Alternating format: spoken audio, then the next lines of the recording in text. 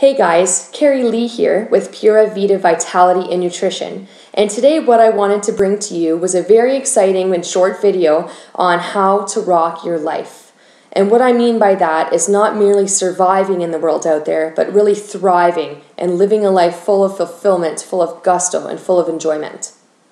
So step number 1 is you have to believe in yourself, 110%. Sometimes this means being your own cheerleader, even if you're the only person that has a goal or dream that you believe in. Because you know what?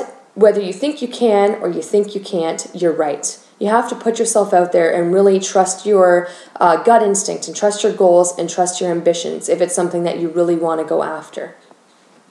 And sometimes what I find necessary is taking in other inspirational, whether it be inspirational speakers or music or other means of inspiration and motivation, and including that, but making sure that first and foremost you believe in yourself and you believe in your self-worth.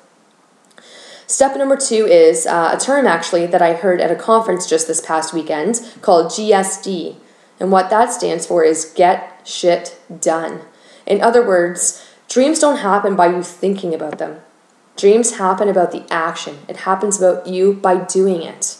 So get out there, work hard, be dedicated, be motivated, be inspired, put in the effort required, and you will definitely reap the rewards. Because you know what? No one's going to come knocking on your door with an opportunity. You have to provide the raw materials and go out there and get it yourself. And step number 3 is move out of your comfort zone. Change only happens when you're outside of your comfort zone. So if there's something in your life that you're not comfortable with, whether it be business-oriented or on a personal level, do more of it. If you include more of those things that you are uncomfortable with in your life, you are going to grow so much as a person, and eventually you are going to be comfortable with it because now you're doing it so often. So for a lot of people, myself included, public speaking was not something that came easy. I was always nervous on stage. You know, I was always thinking about the next point that I wanted to say and not being here in the now.